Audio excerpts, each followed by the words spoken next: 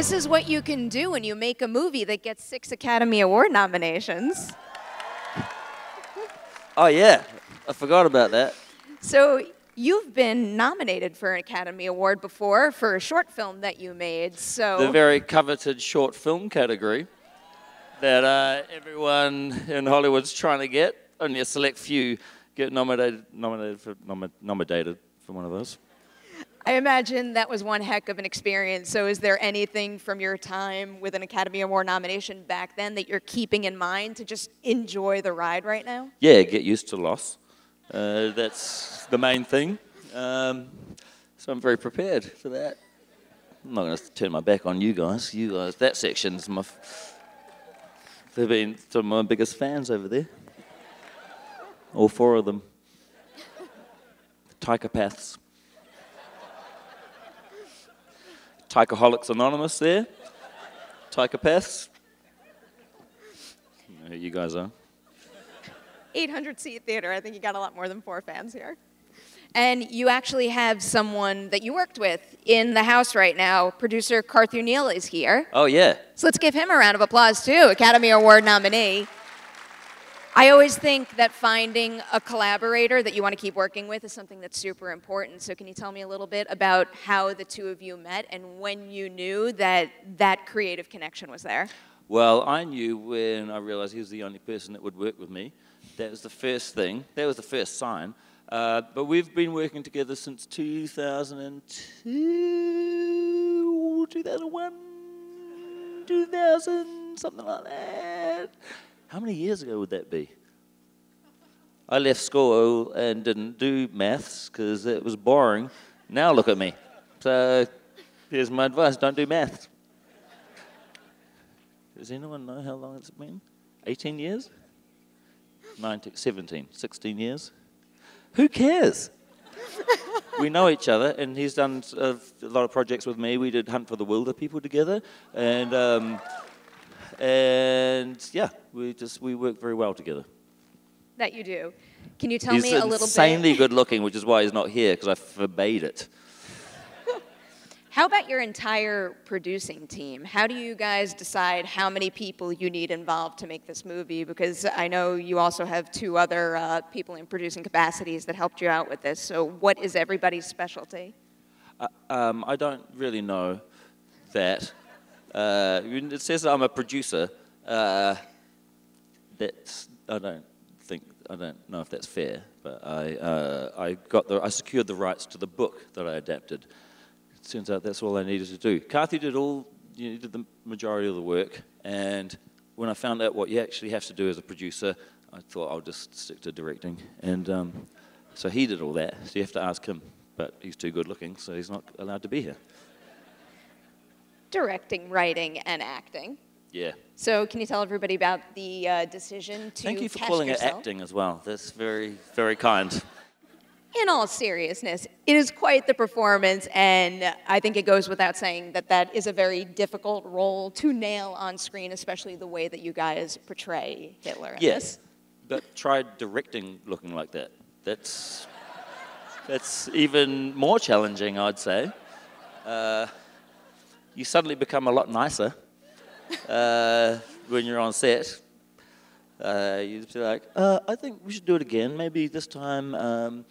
And this is not an order. It's a suggestion, take it if you want. I'm not forcing you to do this way. Yeah, I mean, it was very, what's horrible is seeing a reflection of yourself in something, and after you forget what you look like, and you sort of see, oh my God, that's right. I look like that. Luckily, it was a stick-on moustache. I've blown this illusion for you guys. Thinking that I went method. Imagine going method with that character. It was a stick-on thing. So whenever I wasn't in the scene, I would take that off, take off the jacket and stuff. And yeah, I mean, it was harrowing for me. I had to have my hair straightened. Look at it. And dyed black. Acting's really hard. The kind of things that you have to put yourself through. It's like you've got like diamond mining and acting. Those are the two, I'd say, the two hardest jobs in the world. How about casting? In particular, let's start with Roman here, who is absolutely incredible in this movie. You've worked on the MCU, and his father has shot some of the movies in the MCU. Is that where the connection started, or was that just a coincidence? No, so Roman's dad is a very good cinematographer. He's done a lot of, I think most of Martin McDonagh's films and a lot of MCU films. And I did a commercial with his dad in maybe 2011 for Tesco's. And no one ever saw it because, no, I'm not going to go into that story. Something to do with horses and horse meat in supermarkets in England. The British people here will know what I'm talking about. But Roman came in about 4 weeks before we started shooting. So we were desperate, and but I think we auditioned about 1,000 kids. And we were just trawling Craigslist just for months, just like, have you got a kid? Can they remember words? Are they cute, but also blue-eyed, super white? Do you kind of want to hate them, but maybe kind of love them? But he came in, this is the first thing he's done, and he blew everyone away. Thomason, who plays Elsa, her parents are like theatre royalty in New Zealand, who I've known for many years, and so I've seen her kicking about in Wellington as like a toddler, and then suddenly I saw her on a poster for Leave No Trace, and realised she was an actor, and she was at the top of our list right from the beginning. Oh God, there's so many cool stories like this. Is this interesting? Here's the story about the casting. We auditioned people, and someone got the role. How about some of the people that you didn't audition, like Scarlett Johansson, who, I'm going to keep saying it, Academy Award nominee. I auditioned her, but she doesn't know it. I was watching all her films. So essentially, you're auditioning for roles your entire career. It just never ends. It never ends. The struggle never ends. What was it about her that made you say you are pitch perfect for the role of Rosie? Because I get the impression that, I mean, she just brings so much out of that character. Well, that character was based on Ellen Burstyn in Alice Doesn't Live Here Anymore, which I think is one of the great single mothers of cinema. And and having known her through other circles, she's very fun, very clownish, and she is a mother, and so she sort of already had those qualities that I had recognized, and yeah, she was one of the first people we cast, I think. Yeah. Did you think that it was really important for the person who played that character to be a mother? No.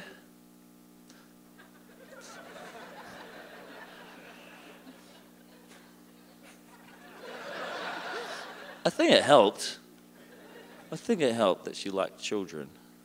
But I like to think that actors of that caliber can pretend pretty well.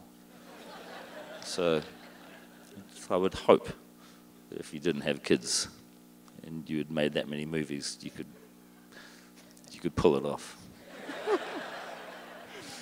That she does.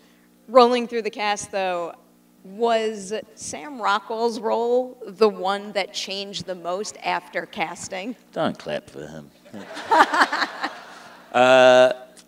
Is it what? Is it the role that changed the most after you cast it? Was there any tailoring of that role to him?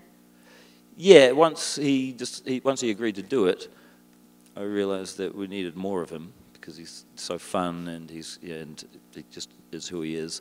So I sort of made more of that role, and I like to think with that role, that's before the war. What are you doing? Before the war, he was like going to that club from Cabaret, and he's hanging out in those circles, and joined he became a soldier, and And he has a lot of regrets, and you ask him. Ask him. But yeah, all of those characters are very fun, and just, yeah, it made my job a lot easier having those guys there. You also work really fast. I don't know if I have the order right here, but was it Jojo Rabbit to Thor to Mandalorian? You already shot Next Goal Wins, so how do you kind of keep up with it at all? Do you just work super fast all the time? No, the key is my advice, just say yes to everything, and then don't sleep, and just have panic attacks every night, and then just sort of, yeah, it's just smoke and mirrors, and you just try your hardest to not be fired from all the things you've said yes to. But most of my films have been, so this film was a 40-day shoot. I just did a soccer film in Hawaii with Michael Fassbender, and that was 30 days. So what, Eagle vs. Shark, Boy, What We Do in the Shadows, and Hunt for the Wilder People, all 25-day shoots. Thor was like 90. So after 25 days of Thor, I was so bored. I had no more ideas. But I'm used to, that's my wheelhouse. It's just very fast shoots and just kind of just trying to get as much stuff as possible. So yeah, I really like a good, fast energy. As someone who works super fast, do you try to get everything you need on set, or do you find yourself finding the story in the edit at all? Yes, in the edit we find a lot of the stuff, but on set it's just, for me it's about harvesting. It's like going to the garden, harvesting images and ideas and things, and getting as much as possible, and then going to the edit. And then, I mean, when I start a film, it's like saying, I'm going to make a lovely penne arrabbiata, and then by the time you get into the edit, which is like the kitchen, you realize that you've only harvested the stuff for a chocolate cake. And then you're trying to make a sort of mix of the thing, and you sort of have to accept what you've collected might not be a nice Italian dish, but just a sort of shitty cake. Yeah. Kind of prefer cake anyway. And then you put out some posters and say, come and eat some Italian food. But yeah, it is, we do try and get different variations of performances as well. Like, yeah, so I always get the actors to do heightened versions of the scene, very normal, boring actor versions of the scene, and then something in the middle, because you never know. Do you find that when you wrote the script and you're acting in the movie that you feel more inclined to improvise or stick to what you wrote? For my scenes, just having worked with myself as an actor for many years, I just feel like I bring a lot to the table, and there's just something about working with me as an actor when I feel I'm always excited because I never know what's this guy going to bring. He obviously hasn't learnt the words that the writer version of ourselves has written, but that's kind of exciting and dangerous, and I like that. And so that's why I give the actor version of me maybe 20, 30 takes to, just explore, and I give the other actors maybe 2. And and then as a director, for me as an actor, I think the director version of me is so generous with that, and he's one of my biggest supporters and collaborators, and I will continue. I hope that relationship continues. I'll definitely, as soon as he calls and says, would you be in another film that you've written for yourself? I mean, I will definitely say yes.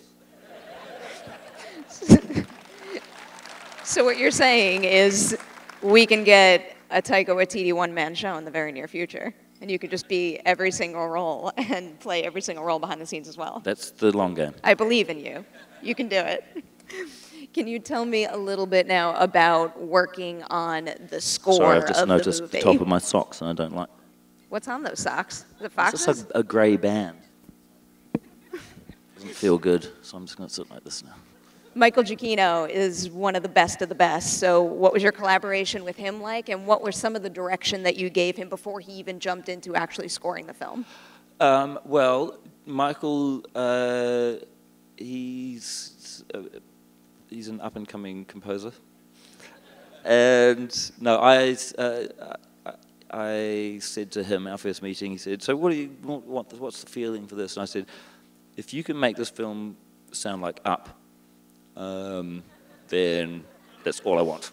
And every time he came with something, I was like, yeah, it doesn't sound quite like Up though, does it? And that's what I asked you to do. And so, I mean, it's got just the feeling of that film, which is one of my favorite animations, and always makes me very emotional. Even now, that's I felt that just there was something about that I loved, and I think he kind of he made it feel original and unique, also kind of like Up. What was it like getting the rights to songs like, you have a Beatles song, and it's not easy to get something like that. So what is the conversation with Paul McCartney like when you're saying, let me use your song for my Hitler movie? Oh, well, it's just like anyone, you just call them up, and you're just like, hey, or I just text them, hey, Paul, what up? Well, we had to send the clip and our idea to Paul and to Ringo. I mean, they're people, I guess, and also to Yoko, and ask. Just sort of say like, this is the idea. I guess what was lucky is they responded to it and accepted it. I think the danger, I guess, is them looking at it and saying, are you trying to say that we were like the Hitlers of the 50s and 60s?